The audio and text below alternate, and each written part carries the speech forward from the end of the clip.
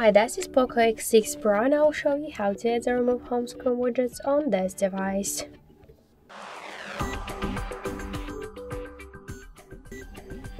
So first we should hold for a while home screen with our finger and then tap to the widgets icon. After that you'll see here all of the available applications with widgets you could add to your home screen. Just let's select one from the widgets and after that just tap in this widget wall.